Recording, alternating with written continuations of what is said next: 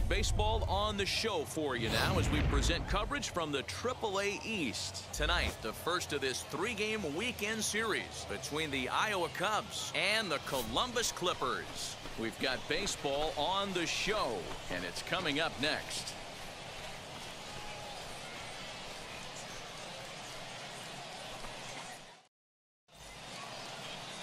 Josh Wolf, a right-hander from the state of Texas, is the man on the mound here. Dan, any thoughts? Hey, man, we're getting a look at a guy that's really been struggling lately. In his last 3 starts, he has a whip of over 1.50. Lots of base runners.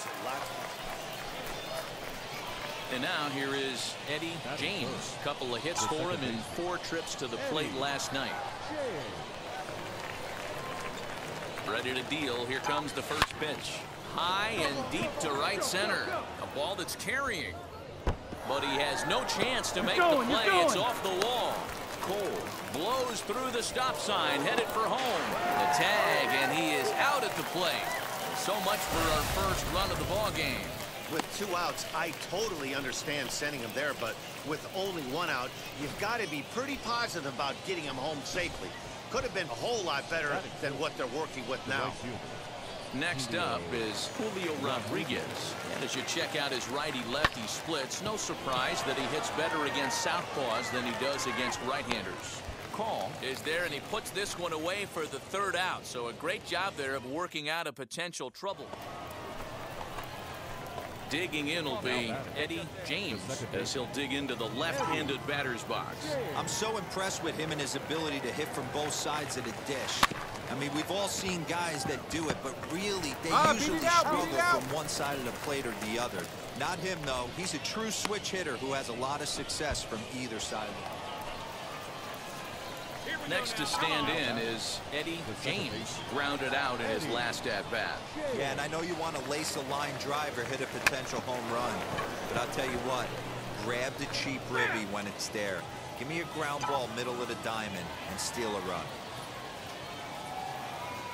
Now the 0-1.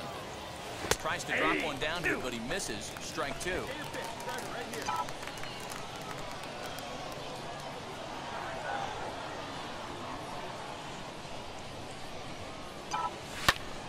Pulled toward right center field.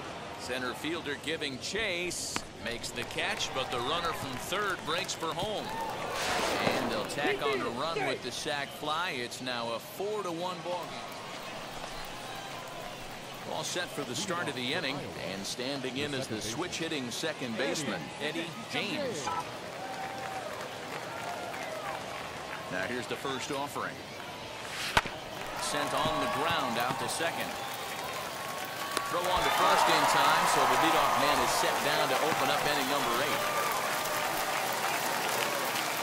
Bottom of the inning now, and next to bat will be the outfielder, Alex Call. Yeah, it's always a nightmare taking on another team's closer trying to get back into a game, especially in the 9th inning. But having your leadoff guy up to start that inning is as good as you could have hoped for. So let's see if he can. Yep, just another successful day at the office for these guys. But this one has a little bit of added significance, as that's win number 82 for them on the year, so they're assured of finishing the season with a winning record. 4-2 the final score tonight. The Cubs took the lead in the 2nd inning and rode that until the very end. Jeffrey Passantino earns the victory in relief in this one, his 7th of the year. Enrique Tejeda closes the door for the save, his 43rd of the campaign. So that just about does it for Mark DeRosa, Dan Plesac, and our entire crew. I'm Matt Vasgersian. You've been watching MLB. The game's future stars are on display as minor league baseball comes your way on the show. Tonight, game 2 of this 3-game weekend series between the Iowa Cubs and the Columbus Clippers. It's baseball, it's the show, and it comes your way next.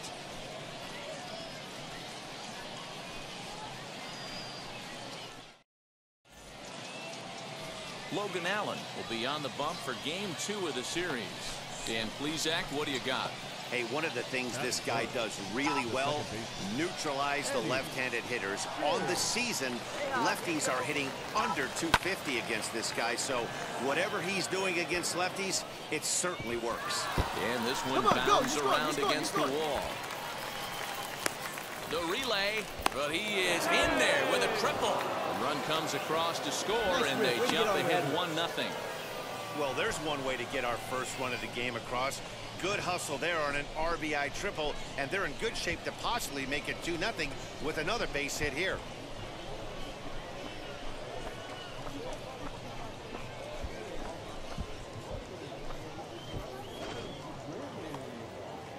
Jason Castro, the catcher, is in. The catcher, Jason Castro. And a swing and a miss as they got him with the slider there, 2 away.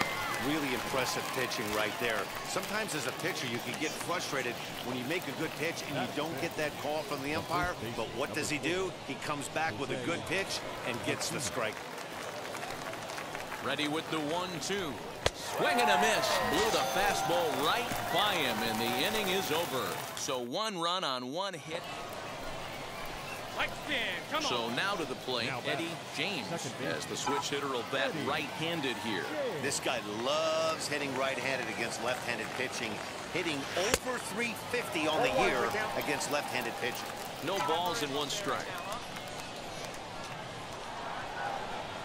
Comes set, and the 0-1.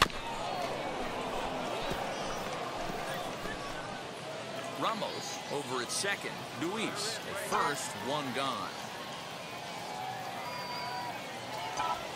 Swing and a liner toward the gap in left center. And that is down for extra bases as this will get 1 home and maybe 2. The relay throw. And he's out trying for third base, but he'll get credit for 2 RBIs here.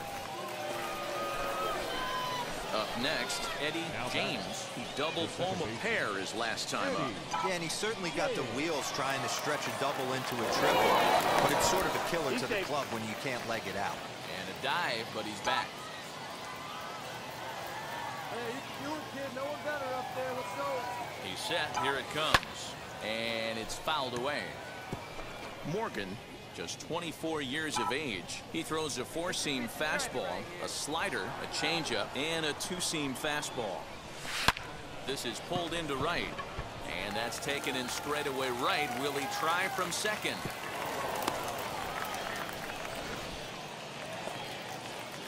Leading off the inning, it'll be Oscar Gonzalez. And they could use a spark from him here.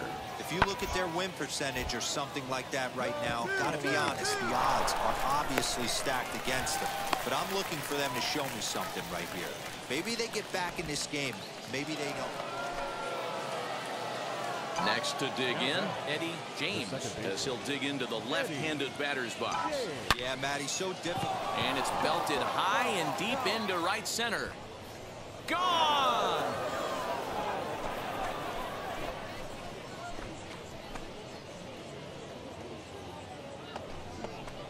So it's a 2-run shot to right center, number 26 for him on the season, as they've pushed this lead up to 9 now. That wasn't the plan. You just have a meeting with your pitching coach to go over some strategy, and all of a sudden you throw one and it leaves the ballpark.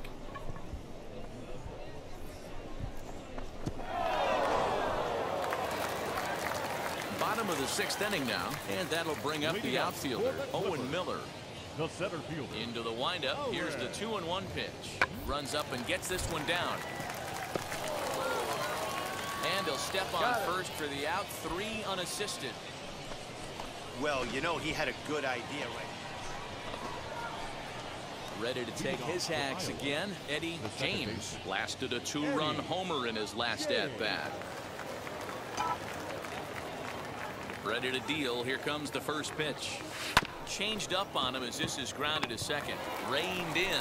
Throwing to first for the out, and that is how the 9th inning gets underway. Wow, they were banging on all cylinders, from the leadoff man to the number 9 guy, the order. They absolutely cruised to a 7-run victory.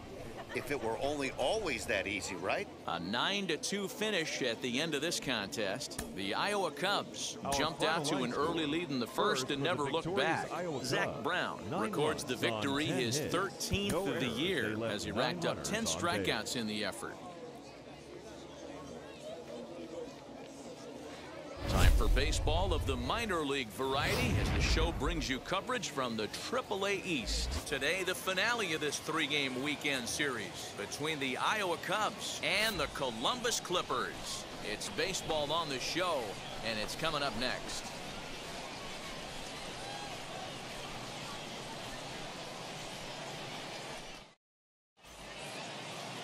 Daniel Espino starts the game on the mound for the third and final game of the series.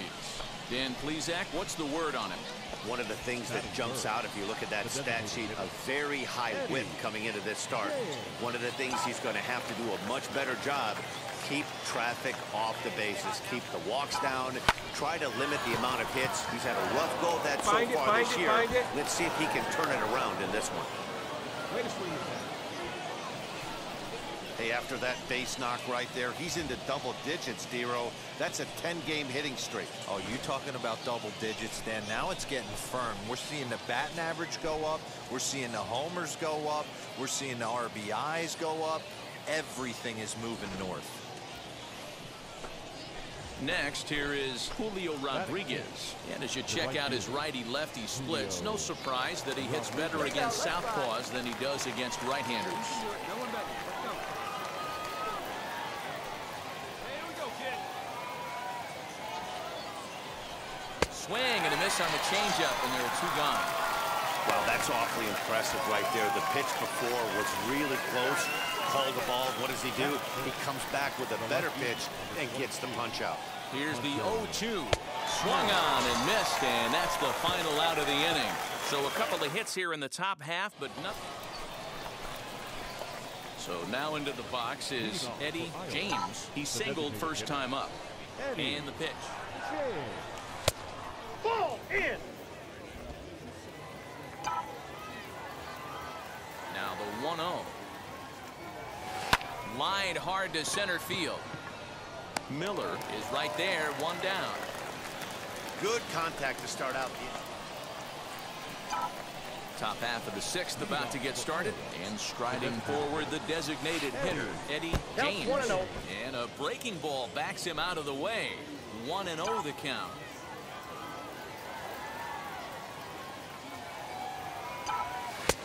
And he misses again, 2-0. One thing's clear, he's not afraid to pitch inside, right? One pitch ducks him away, then he comes right back with another one. So clearly this pitcher, he's not afraid to work that inner half of the plate. And that is through into right field for a single. So the leadoff man's aboard in their half of the sixth inning. At the plate now is Julio Rodriguez. An error allowed him to reach base in his last appearance. And now they've got him picked off. And they've got the runner hung up between first and second.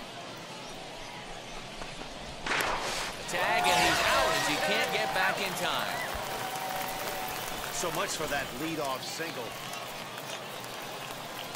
Stepping in once again is Eddie James. He'll have the first crack at it here as we start inning number 8. First pitch of the inning is taken low and away for a ball. It's 1-0.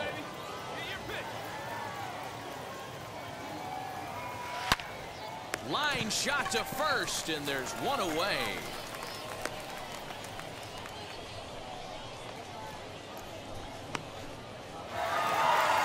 Yeah, that's an unbelievable job out of the bullpen. An 8-out save, you don't see that very often anymore. And this afternoon's game ends 7-3. The Clippers jumped out to an early lead in the first and never looked back. Daniel Espino earned his 9th win of the year. Patrick Sandoval was only able to work 4 innings as he takes the loss. Nick Sandlin records 8 outs on his way to the save.